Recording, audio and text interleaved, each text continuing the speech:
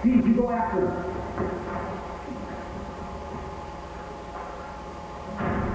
Cut! And we're...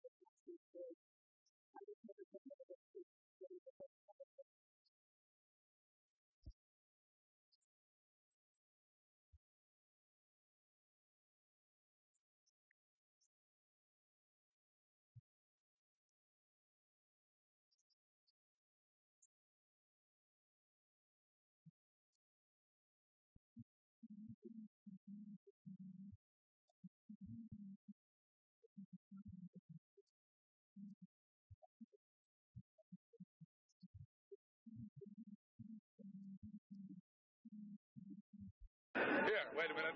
Okay, ladies and gentlemen, intense fear. There's our director back there, John Landis. Very troubled man.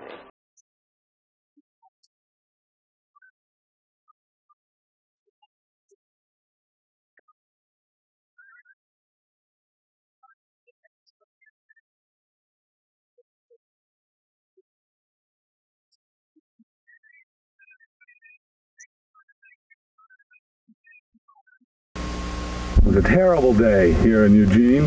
The ROTC sequence was shot right here where we are standing, Boone and Otter. Tim Matheson and Peter Riegert, or Peter Riegert and Tim Matheson, Boone and Otter, have golf clubs, and down there the ROTC is lined up.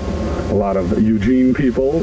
But we had to shoot that entire sequence in about less than about 4 hours because it was mud to walk around here, sort of squish, squish. And the rain was so threatening, the sky was just going, any minute, you know, so it was like, quick, do it real quick. And it ended up, the scene we shot up here, we shot night for day. It was like, quick, run up there, do it, okay, next. I mean, we shot here 32 days, it rained 30.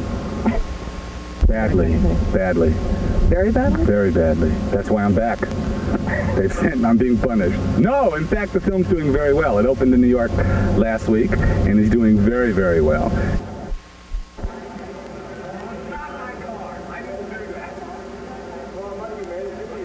I didn't do that. The big premiere of Animal House will be held here tonight, then it opens in Eugene in 2 weeks. Now, John Landis is only here with us for one day, then he's off to start his next big project, The Incredible Shrinking Woman, and then maybe things in Eugene will quiet down once again.